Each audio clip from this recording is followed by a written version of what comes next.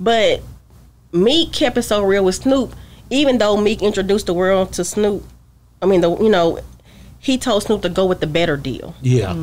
But Snoop was like, nah, out of loyalty, I'm going to go ahead and sign. So he said, Mom, I'm going to give him 2 years of my life. Then I'm going to start doing my own thing. He said, when I'm 25, we going to retire. My daddy going to be home and we just going to live.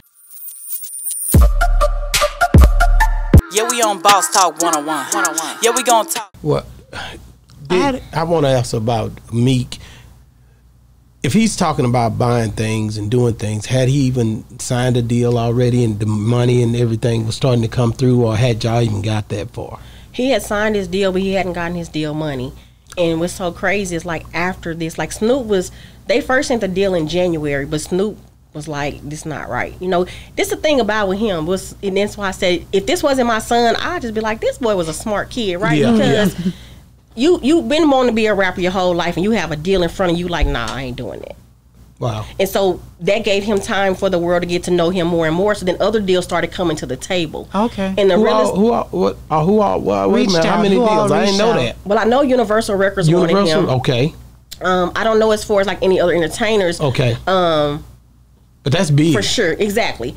But the thing that was and so you had real, to study up on all this stuff because you didn't know nothing about this industry. And I started learning after because I had no choice. This was sat in my lap, so I had to get educated. Right. Because this was new, right?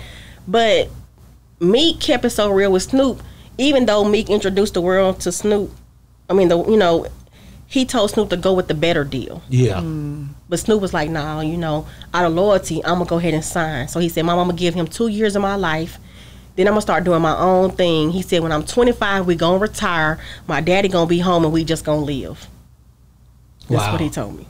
Wow. Did you ever contact his dad to let him know what happened, or did anybody? I did. I called because I was trying to get him to the funeral. And they wouldn't let him come out. And the coroner told me that I should be embarrassed to even want someone like him at my son's funeral. Wow. And I said, well, that's his child too. So right. He was on lockdown for something, but no, he wasn't able to come to the funeral. But I did try to get. So you called him and told him what was his response? I don't really remember because I was so messed up. I don't remember. He wrote a letter though, and they read it at the funeral, but I can't remember what his response is. All I know is that we have never had the conversation to this day. What happened to him, what happened in court. We've never had those conversations. He's never asked me my version of how our child died. It's all been whatever the streets said. Wow. Well.